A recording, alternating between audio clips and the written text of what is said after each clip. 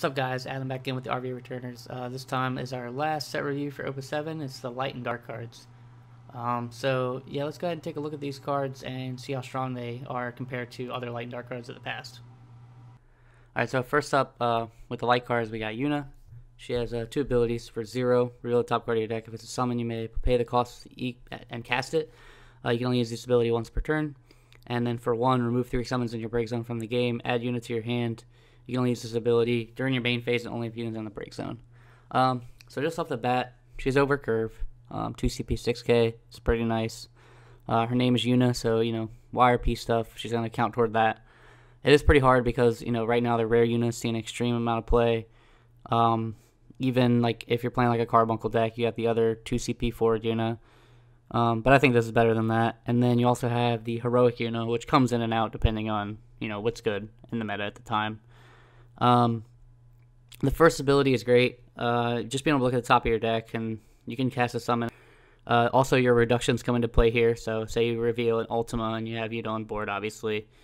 You can pay 4 to cast it, that discounted cost. If you have, say, the new Mystic Knight and it's an ice summon, it does reduce the cost. So there's like little cool interactions there. And I mean, just being able to kind of scry is pretty good. It's not necessarily as good as a scry, I guess, because you do have to reveal it to your opponent, so they get to see what's on top of your deck, whether or not it's a summon. She does pair really well with, say, the new Seymour. You can do some pretty interesting things there. I think she's a good card. I think she just requires you to cater a little bit more to her in your deck. So I do think that she's great. Next up, we got Yuri. He's a 4 CP 8k. He has all elements except dark. Dull a total of 3 active backups of the same element or 2 active backups of the same element and Yuri, and then select one of 4. Draw a card, choose a forward, deal at 8k or 4k. Choose one forward, dull and freeze, and choose one forward, it loses all abilities until end of turn. So I think Yuri might be the best light card that we've ever seen. I think Fasolia is very strong too, and is seeing a lot of play right now for good reason.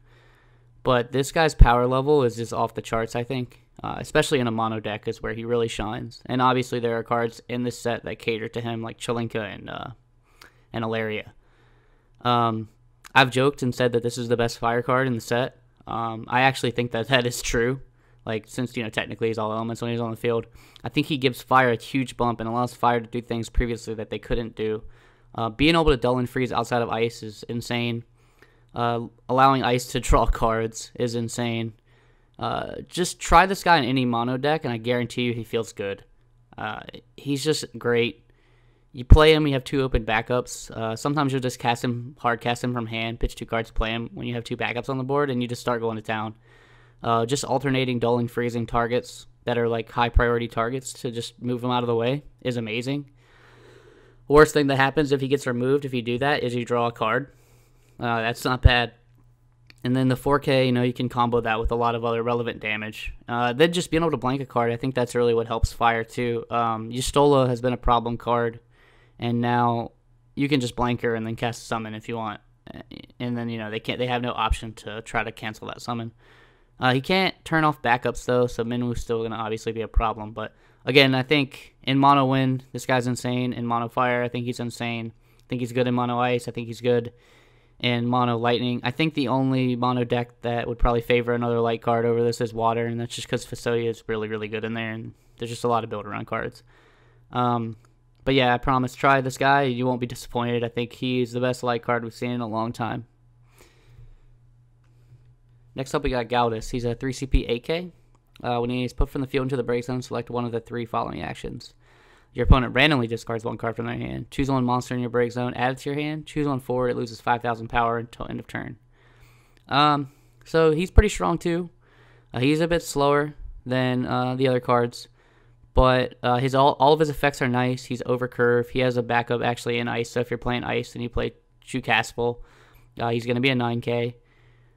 Discarding randomly from your hand can be brutal in this game. I mean, just look at Nidhogg, and this is on a 3-cost body. Granted, it has to die, but still, that's pretty great. Monster Recursion is pretty nice. It doesn't even matter about the cost. It just puts it back in your hand. So now we have ways to get Marlboros back if monsters become a thing again. And then a 5k power reduction is pretty relevant. I mean, if you block this guy, even if you're bigger, and if he dies and he's going to reduce that by 5 on the way out, it's probably taking you with him. He can set up some other favorable attacks when he dies. I mean, that's probably the weakest of the effects, but it's still good. I think Galdus is a pretty good card.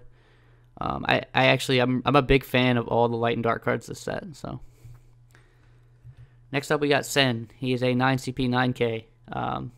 When he enters the field, break all forwards and monsters other than Sen, and Sen deals you a point of damage.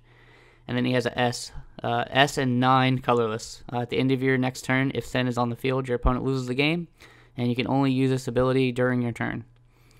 So I don't think the S matters that much, to be honest. If you get the S off, congrats, good for you. It's kind of like Paradise, but even more expensive. It is reasonable to note that it has to be this version of Sen that stays on the field at the end of your next turn. So he has to last. This card has to last a full turn. You can't flash him because then it technically becomes a new card.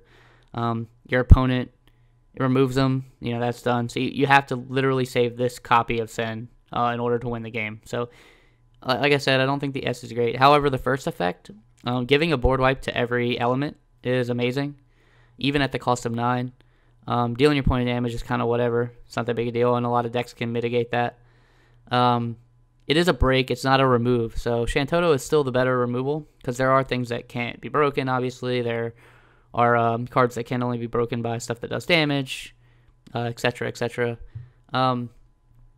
It is a monster breaker, though, which is even more of a hurt to monster decks. If monsters do get out of control, you're just going to see this running everywhere and just wipe your monsters. So it might force monsters to go in a different direction. Not that monsters was like a very prevalent deck toward the end of the last meta anyways. But if it does come back, Sen's going to keep them in check. Yeah, so that's it for all the light and dark cards. Like I said, I think all these cards are really good. Obviously, Yuri is a superstar, in my opinion, out of the 4. But all 4 are super playable. I've seen every single one of these cards played since the set came out. And, it's just amazing. This set is amazing. I hope everybody out there is having as much fun with this set as I am. And, yeah, so that's it for our Opus 7 set reviews. See you guys next time. Peace.